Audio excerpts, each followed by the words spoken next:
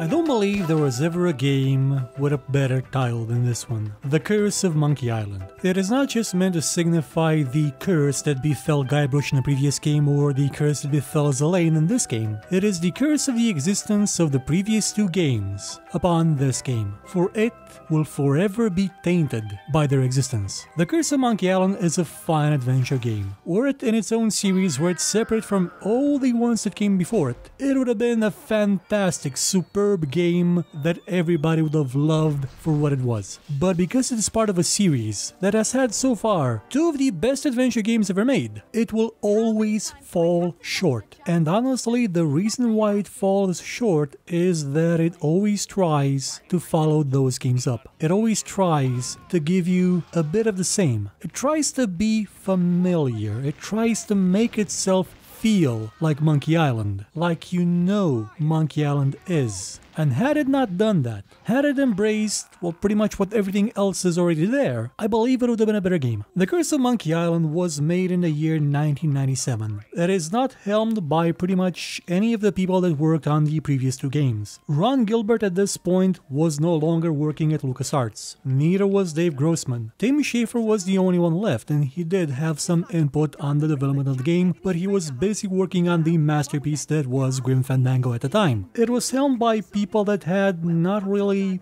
done much in terms of defining what Monkey Island was. And in a way, that could have been a fantastic thing, but they tried to make it a lot like the previous Monkey Island games, at least in terms of the way it's designed, in terms of its structure. Because in terms of its presentation, it is completely out there. Yes, you still had the music by Michael Land, superb soundtrack, excellent, still had iMuse, now with the added bonus of there being a song you could participate in, with a really neat puzzle that involves you trying to insert the word orange at the end of a verse, so the goddamn pirates would stop singing and get back to work. That was an excellent puzzle. That was something you will have not found in the previous games, because, you know, they didn't have music. Well, Monkey Island 2 did have that one song, but it wasn't interactive. This was the next step. This was beyond it. This was the spark of brilliance the game could have had. And the art direction. Bill Tiller's backgrounds are instantly recognizable as being only Bill Tiller's backgrounds, and mostly for being in The Curse of Monkey Island. Now, he has made two other adventure games that I know of, which do have similar styles, but they're all 3D-ish. Those games are Vampire Story, which honestly looks amazing, and I still regret that it did not get a sequel, or at least a prequel. And your game is Ghost Pirates of Vuju Island, which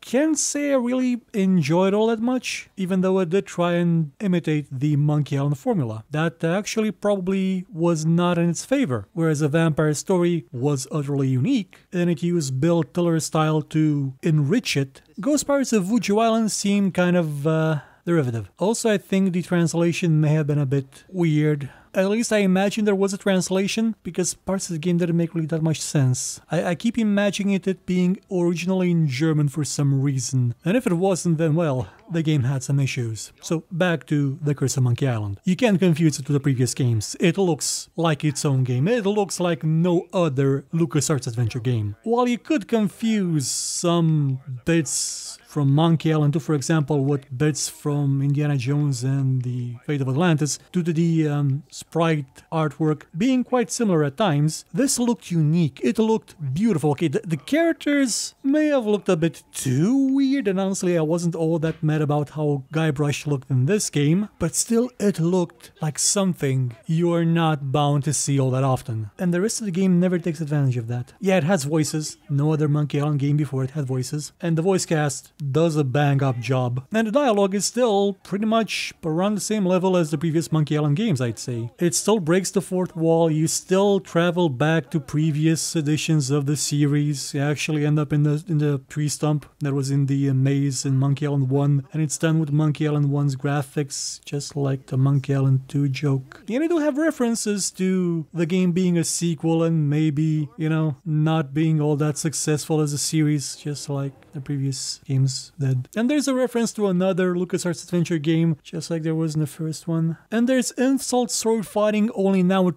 rhymes, and at the end when you have to actually use them, you realize that pretty much everything you've learned was actually wrong, and now you have to figure out how to...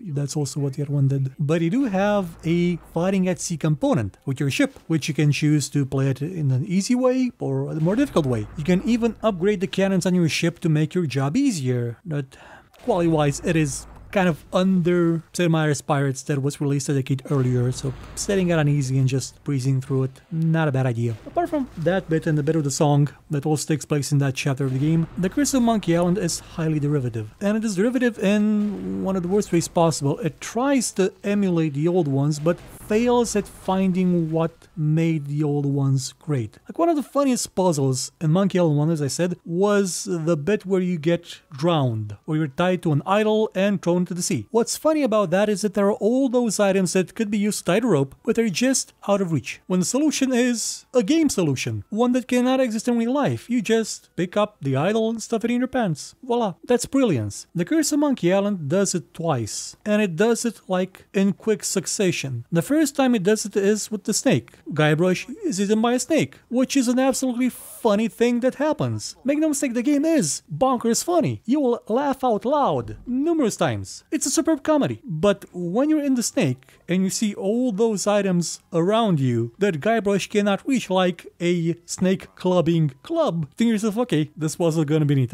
This puzzle's probably gonna involve me doing something like just walking out of the head of the snake or opening a door that's in the snake's belly, or something stupid like that. No, it's an item combination puzzle based on the items you find in the snake's belly. Oh, and an item that you found by automatically picking it up right before you got eaten by the snake. There's no joke there. There's no cleverness there. It's just some puzzle. It could have been an epic puzzle if at least it was done in the same vein as in the first game. I mean, it's already derivative. At least prove that it's derivative for the same reason that the first one was brilliant. You know, be brilliant. Be out of there. But it wasn't. And right after you're spit out by the snake as you made it vomit, you get thrown into quicksand, in which again you have to combine items in your inventory, pick up a different sharp little thing to stuff into a reed to blow at a balloon, because you couldn't use the pin that was already in your inventory since you probably needed it later. Also, Guybrush said it was too small. You have to pick up a similar item that's right next to you, and then use some cockamamie thing with a helium balloon you had from the start for some reason. Well, you had it from the start because it's funny to talk with a squeaky voice. I should know.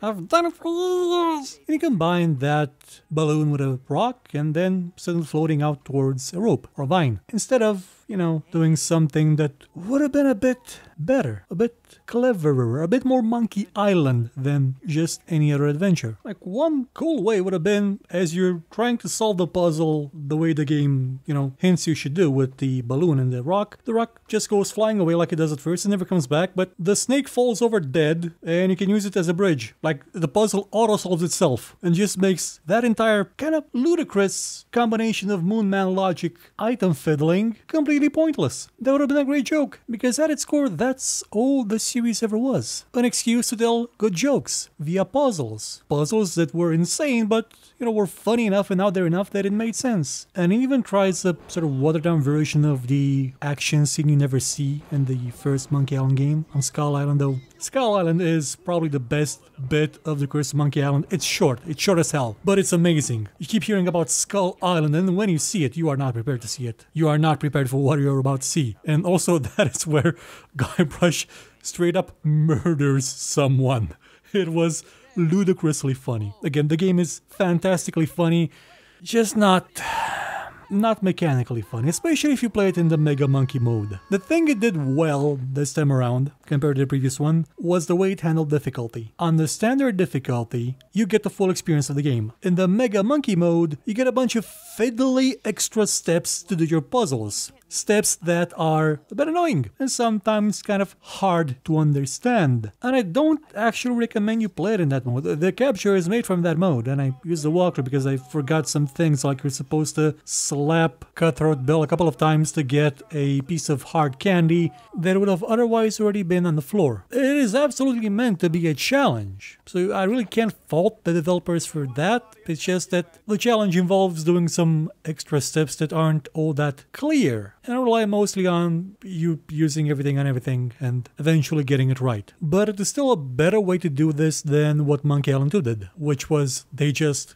cut out or simplified puzzles to the point where the joke was no longer there in the easier version. Sure, that was made as a slight to game critics, but still it cheapened the experience a bit for the people that played it that way the first time around. And you always wanted to play it the best time the first time around, because that is when you will always best appreciate it, the first time. The first impression is always very important. And this is the third game in the series. That first impression, that counted for a lot.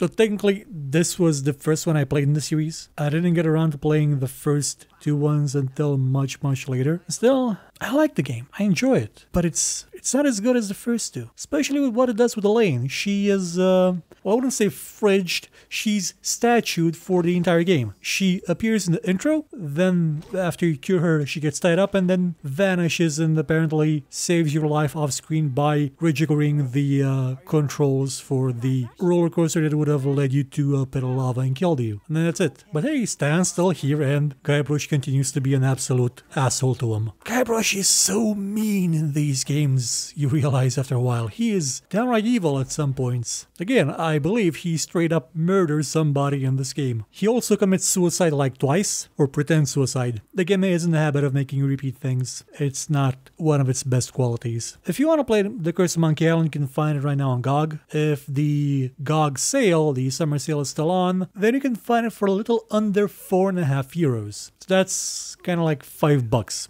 Oh, something important.